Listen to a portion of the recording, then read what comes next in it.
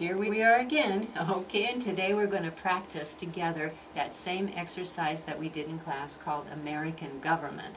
The reason for doing this, it accomplishes two purposes. It helps us again learn a little bit more about the United States, which we're focusing on in class, but it also has many multi-syllable words. And remember, in class we decided and we studied what a syllable was and how English is a syllable time language, and identifying stressed and unstressed syllables are really important, because an English speaker is going to make severe contrasts between those stressed and unstressed syllables. So let's just even practice the title, because if we look at the word American, it's got 3 syllables. Government, it's got 3 syllables.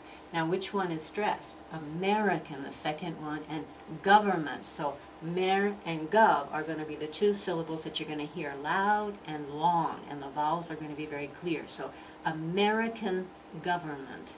American government. Now before we go into reading the passage, I'm going to practice all those multi-syllable words with you that we did in class. We're going to discover which is the stressed syllables, and then we're going to slur those unstressed syllables. So here we go.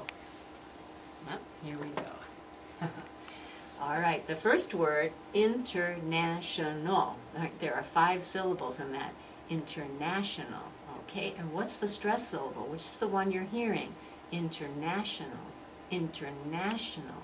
I can exaggerate it. International. Right? International, so you can really hear it. But American is going to say it. International. Now when you say na, it's going to be slower, and it's going to be louder, and the vowel is going to be clear. You hear that real ah sound there. So let's practice that word together. International. International. The next word, decisions, right? Decisions are only 3 syllables here. Decisions, that middle one is the one that's stressed. Can you hear it? Decisions. Decisions. Decisions. You don't really hear the first one, and you don't hear the last one real well. Decisions. Decisions. And we go to the next one. Now here, be careful. This TU is pronounced chew. Chew. Situated. Situated. Situated.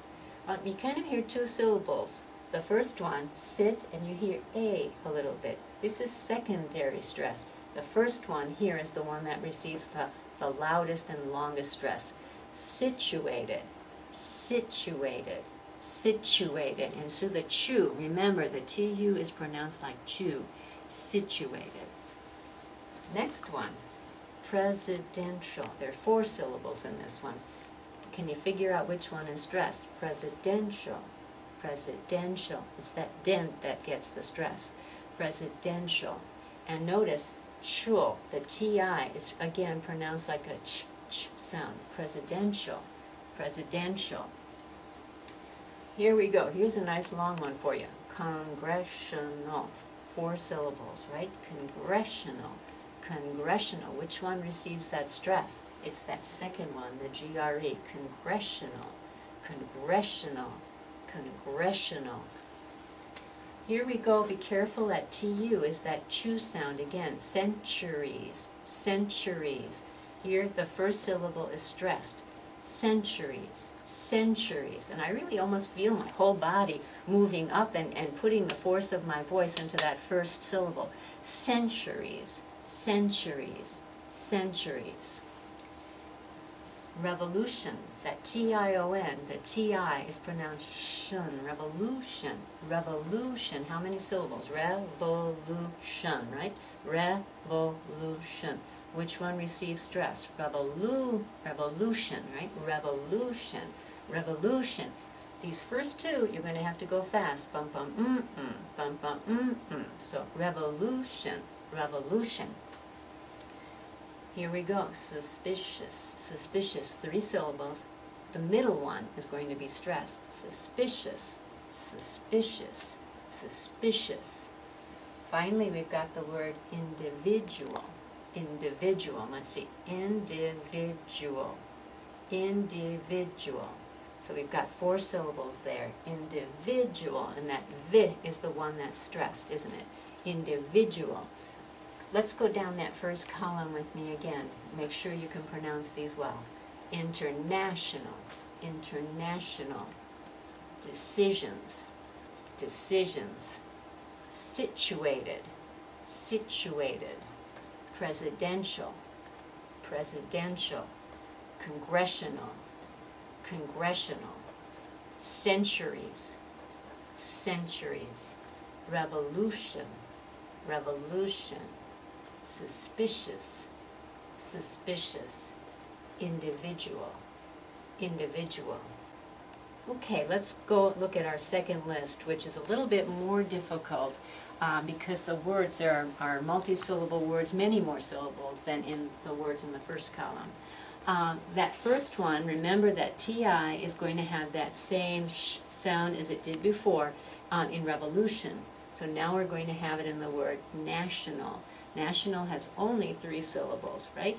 National, national. That first one is the one that receives the stress. So again, you're going to almost feel your body moving into that national, national, and that's going to be that first syllable is loud and strong and clear, and the other 2 are very short. National, national, national. And if you don't feel that contrast, you're not going to be able to pronounce that word correctly. National, national. Now here's one where I said we've got a lot more syllables. Self-sufficiency. We've got 5 syllables. Self-sufficiency. Now that first one, self, has a little bit more stress than the others. That's the secondary stress. But the one that really is stressed is sufficient. It's this one right here, sufficiency. And again, look at that CI has an SH sound. So here we go. Self-sufficiency, self-sufficiency, fish, that one's very loud and very strong. Pause, take your time on that one, change the rhythm. Self-sufficiency, self-sufficiency, self-sufficiency. Here again, we've got one that's only 3 syllables, suspicion. Suspicion, that CI is pronounced like the SSH, self-sufficiency, we have suspicion there. Suspicion is the next one. Suspicion. That middle syllable is the one that receives the stress. Suspicion. Now, this is interesting. How did that sound to you? Shin, shin, suspicion, suspicion. Looks like there's a nice O there, but you don't hear that vowel because it's in an unstressed syllable. It's an in sound. Very short, very relaxed, almost no sound at all. So let's practice that one. Suspicion, suspicion. Next one is constitution, 4 syllables, and here's that 2, you hear that ooh sound, nice, loud, clear, because it's in the stressed syllable. Constitution, and again, shin, shin, in that unstressed syllable. Constitution, constitution. These are the ones that were giving you a lot of difficulty in class, right? Remember this next one here, that X has 2 sounds, ks, ks. So this is executive. You can't say that one, you can't say it unless you make that X have 2 sounds, k, s, ks. So it's executive, executive.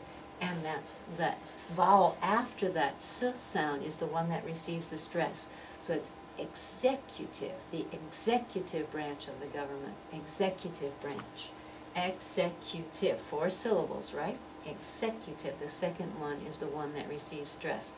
Executive. Then we come to legislative, 4 syllables.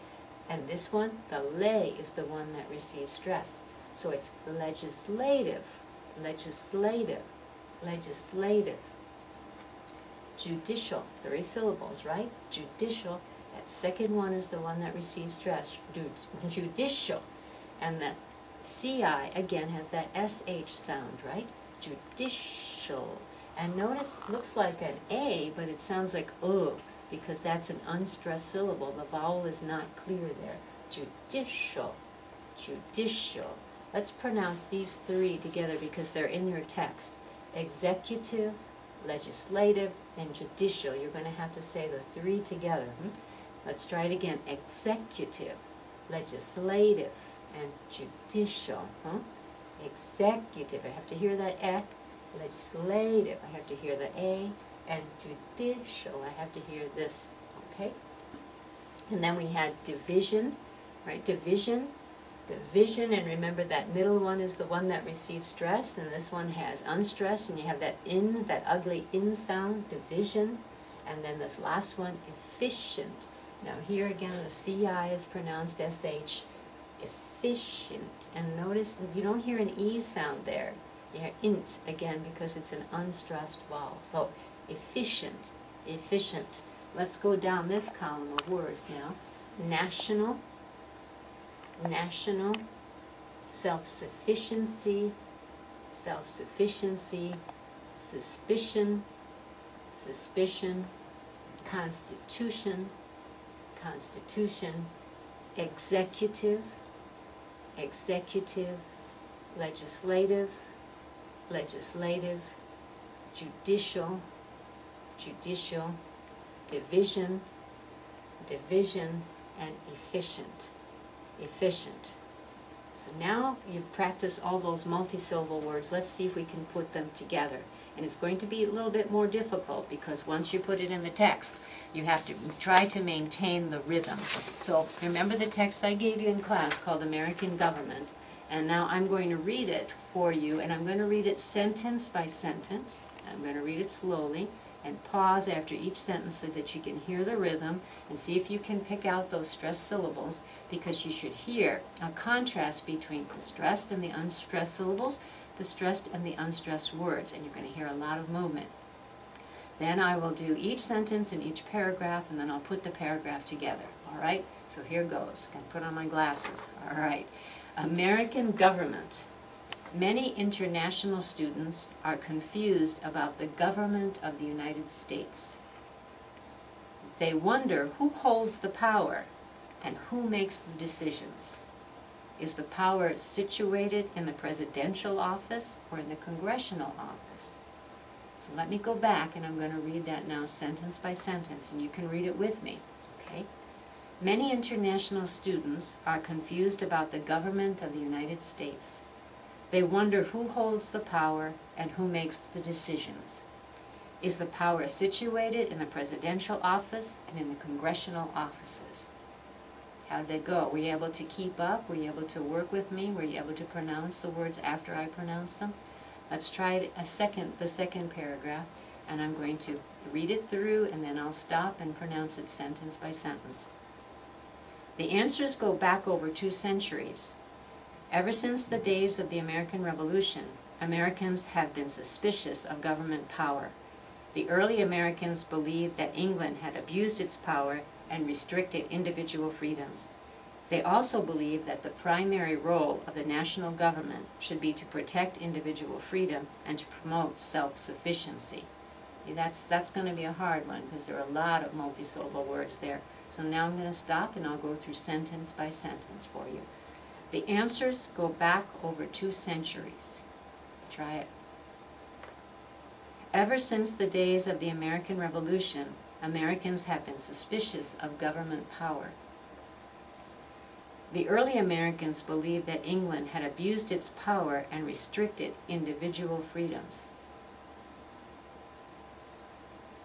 They also believed that the primary role of a national government should be to protect individual freedom and to promote self-sufficiency. I hope you did pretty well on that one. Now we're going to go to that 3rd paragraph, and I'll do the same thing.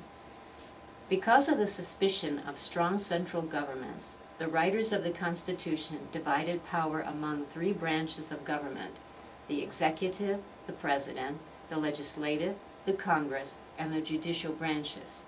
Although this division may not be the most efficient way to run a government, it prevents any one branch from obtaining too much power. So now I'll go through sentence by sentence with you. Because of the suspicion of strong central governments, the writers of the Constitution divided power among 3 branches of government. I'm going to say that one again because that's a mouthful, so let's try it again with me. Because of this suspicion of strong central governments, the writers of the Constitution divided power among 3 branches of government. Now here we go. Here's those long words. The executive, the president, the legislative, the Congress, and the judicial branches. I'm going to read that again. The executive, the president, the legislative, the Congress, and the judicial branches. And here's our last sentence. Although the division may not be most efficient way to run a government, it prevents any one branch from obtaining too much power. And you're going to notice in that last sentence I'm going to say any one branch and too much power, because I want to emphasize those words. So I'm going to, just like we did with the syllables, I'm going to slow down on those words and I'm going to make them louder and clearer. Okay? So now practice that sentence with me. Although this division may not be the most efficient way to run a government, it prevents any one branch from obtaining too much power. Okay, now I'm really looking forward to listening to you on your tapes, and I hope by watching this and working with me that you'll be able to produce wonderfully, beautifully expressive tapes. So thanks a lot. Bye-bye.